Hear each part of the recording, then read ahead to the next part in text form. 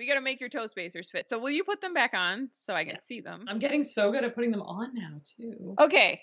Toe spacers are on, and now can I see them? So like, yeah, definitely like your fourth and fifth. So your toe it's going out too much. Your little toe. Yeah. So maybe just start there between 4 and 5. Take the fourth and fifth one and like flip the edge of it inside out. The edge of the fifth, I guess. The one that wraps around the fifth. Yeah. So now it's like outside, right? Yeah. This. Yep. And then you just did this. Right? Yep. Yeah. And so you're looking at the inside in between where the fifth, this is the outside of the fifth though. Yeah. Okay. Yeah. We're going to do both sides. So outside of the fifth. And then since these are so jelly. Yeah. Just squish it.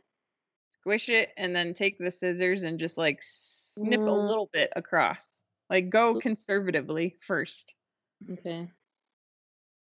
And it's not going to be perfect. Like mine are all chunky and I don't need to file them down. Like how much is conservative? Yeah. Now do a little bit more. A tiny bit more. Yeah. That's okay. It makes a difference. Because we're going to do the other edge of it too. Oh, that's very conservative. Yeah, I feel like I'm not good. Ah, cut my skin. Oh my gosh. Don't cut yourself. Okay. Flip it. Oh, that did take off a lot, actually. Yeah. No, do you want to try that on first before you do the other side of it? You were pretty far out. I would cut down more on. Should I do the same one or should I do this one? Like the inside of this one? You're still going to do the same spacer, but you're going to do the other side of it. So just flip that inside out now. Here.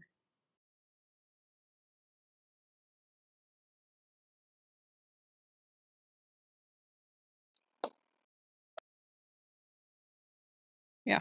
Okay, try it on.